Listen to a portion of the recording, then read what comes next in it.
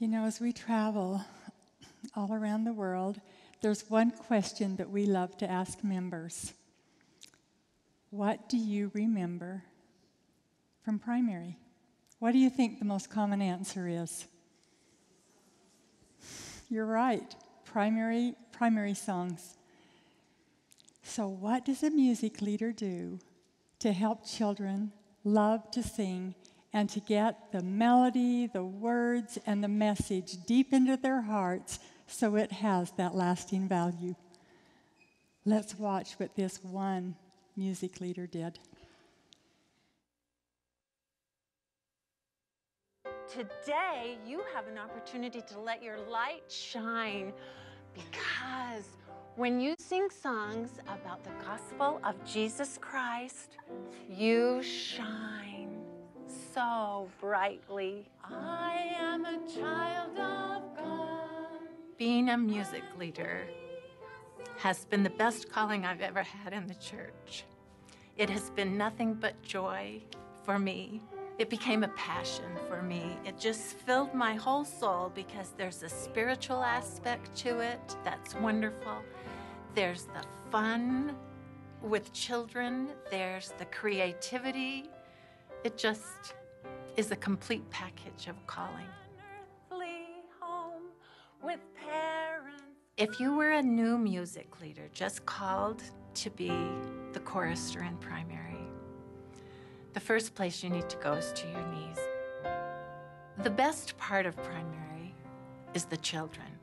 And so the more you can become connected to them, the better. You need to know their name.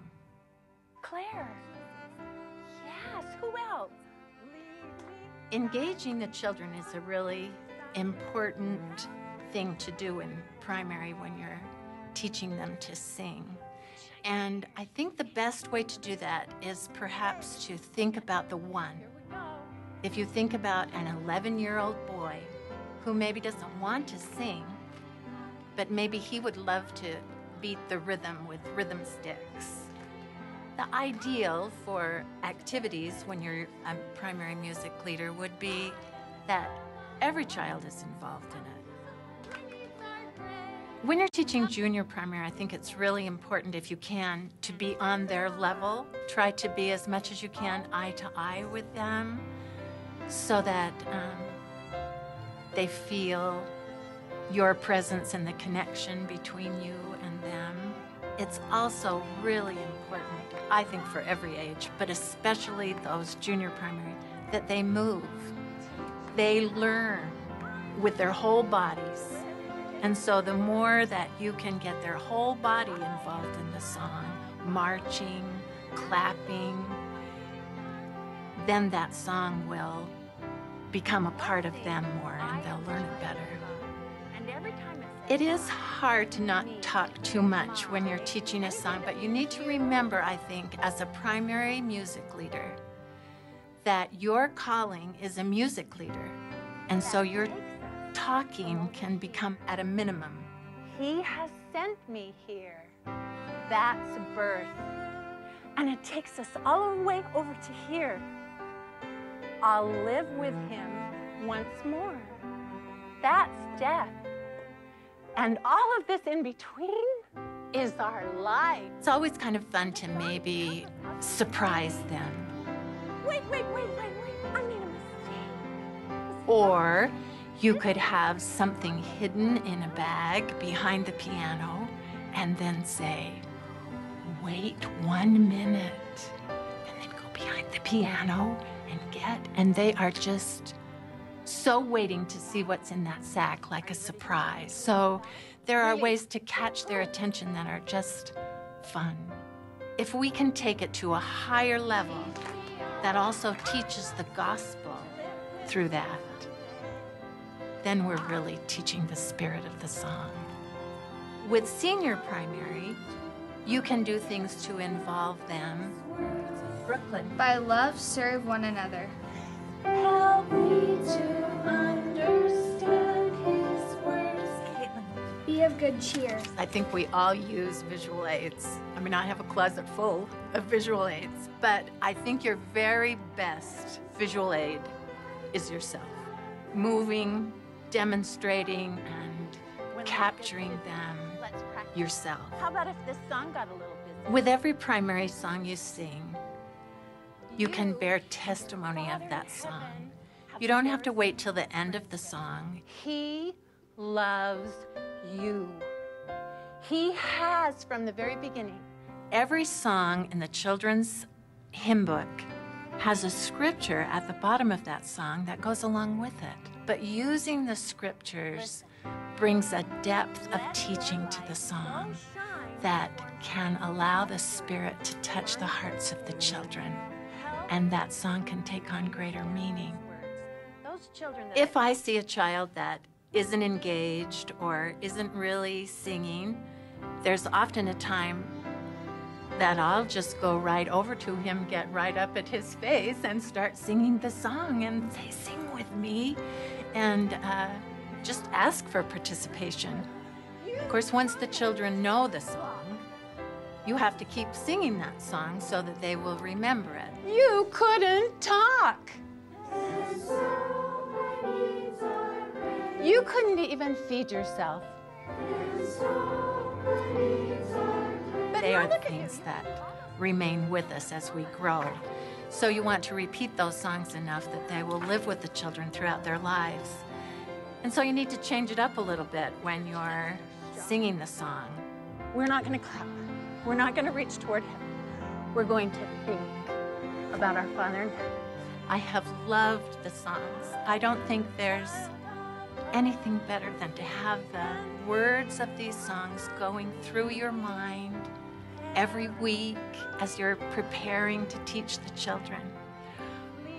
But the best part is the children. And to look into their eyes and to see perhaps here and there where a child you feel has really felt the Spirit and knows that what they're singing is true. There can't be a better blessing than that.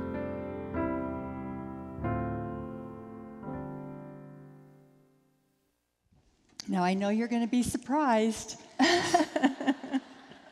but we invited Sister Janet Checchio to come tonight and teach us a song. But before you do, I want to ask you a question. On that video, you seemed like such an expert. Oh, dear. You looked like the real expert. And, you know, for people like me, I want to know, did you just have a ton of musical training and just all of this experience singing? Oh, nothing. I didn't even make 8th grade choir. They didn't let me join. No. I have no talent and ability that way. I just bring enthusiasm and love and have faith that God will make up the rest. That you do. Okay, now, Sister Checchio is not going, or she's not going to teach us this song because we know you need to learn another primary song. But she is going to model tonight some principles of teaching children that every one of us can use, no matter what calling we have in primary. What song are you going to teach us? It's from the children's friend, Build an Ark. Okay. Now, remember, she has to do this in a condensed version. In an actual primary, you would have much more time to teach this song. And we're going to go fast, aren't we? Okay. And we're going to learn this song. We're going to learn it. No, you don't have to go fast. You take your time, but we're so grateful that you're here and teach away. Thank you. Animals. 40 days of rain. A rainbow. You know who we're talking about, Noah. His story is so exciting, and we're going to sing it today. And you're going to want to know what happens next. So you can all ask me all together. I'll go, what happens next? And you do it too. Let's practice. What happens next? Oh, you're good. You're good. So the scriptures tell us Noah found grace in the eyes of God, for Noah was a just man and perfect in his generation, and he walked with God. Noah was a prophet. Noah was a prophet, a man who did not fear. Join me. Noah was a prophet, a man who did not cheer. What happens next? When he taught repentance, the people would not hear. When he taught repentance, the people would not hear. What happens next? So the Lord told him to build a boat that would hold a ton and stay afloat. So the Lord told him to build a boat that would weigh a ton and stay afloat. What happened next? Then Noah started building and said within his heart. Then Noah started building and said within his heart. You're great. Let's sing what we know so far. Noah was a prophet, a man who did not fear. When he taught repentance, people would not hear. So the Lord told him to build a boat that could hold a ton and stay afloat. Then Noah started building, said within his heart. And Noah said within his heart what each one of us should say when God asks us to do something. Noah said, I will build an ark before it starts to rain. I will build an ark before it starts to rain. Following the Lord is a straight and narrow path, and Noah said, I will follow the Lord and do all things in his name. I will follow the Lord and do all things in his name. Noah had so many things to do. He had to gather 2 of every kind of animal. He needed 2 pigs, 2 giraffes, 2 kangaroos, 2 tigers. Noah said, I will. I'll prepare every needful thing. I'll prepare every needful thing. Noah said, I will. I will walk in righteous ways. I will walk in righteous ways. Noah was going to be ready. Noah said, I will. When the rain starts to fall on me, I'll be ready for that day.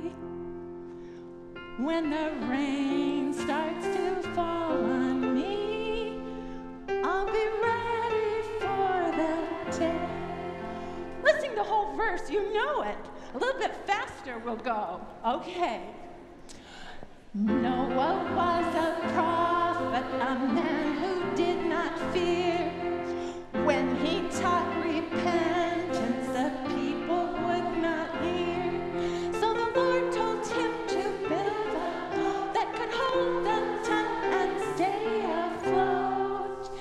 Then Noah started building and said within his heart, I will build an ark before it starts to rain. I will follow the Lord and do all things in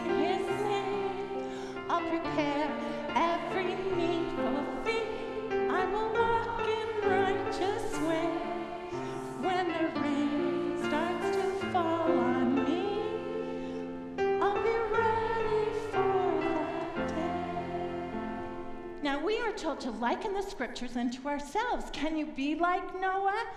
Let's count how many times the song tells us that we can.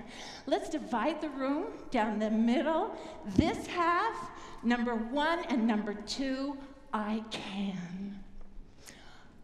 I can be like Noah, yes, I can be prepared. I can be like Noah, yes, I can be prepared. Number 3, I can, this half. I can build my ark and I'll find safe shelter there. Build my ark and I'll find safe shelter there. Wait, what? Sing that again. Sing that again.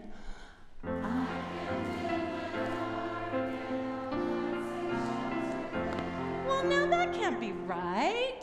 Each one of us can't build a boat. That would be way too many boats. What can it be that we're building? When we have questions, the scriptures have answers. Now, what could it be? Like an ark, something that keeps us safe.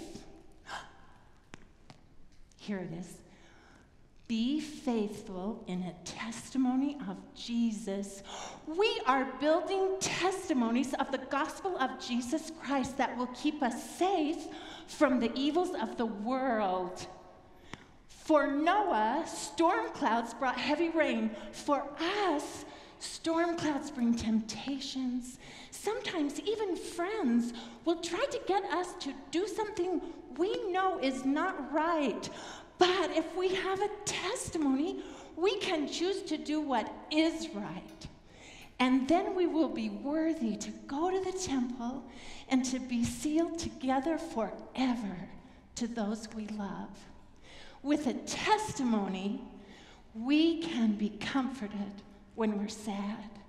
We can find peace when we're troubled. And we will know joy. Do you know how to build a testimony? Number 4, this half of the room, I can. I can do the things I know are right. I can do the things I know are right. Number 5, I can. I can learn and pray with all my might. I can learn and pray with all my might. And if you have a testimony, what happens next? And then when storm clouds come, I'll be safe within my ark. Everyone. And then when storm clouds come, I'll be safe within my ark. For that second verse is the same, except for Noah was building an ark, and we, my ark. Noah was the prophet during his day, so we said, I will follow the Lord and do all things in his name. But today we have a living prophet on the earth, Thomas S. Monson, so we will sing, I will follow the prophet, for he speaks in God's name.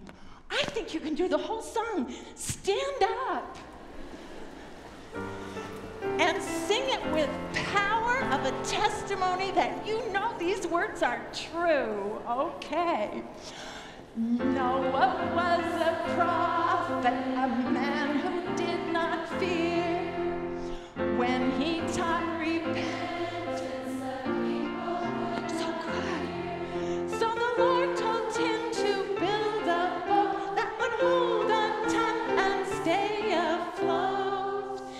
Then Noah started building, said within his heart, I will build an ark before it starts to rain.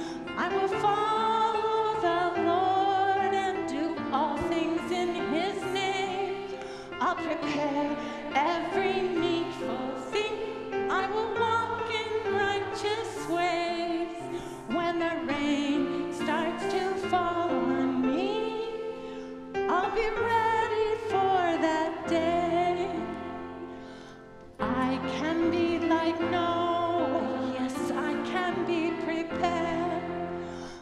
can build my ark and I'll find safe shelter there.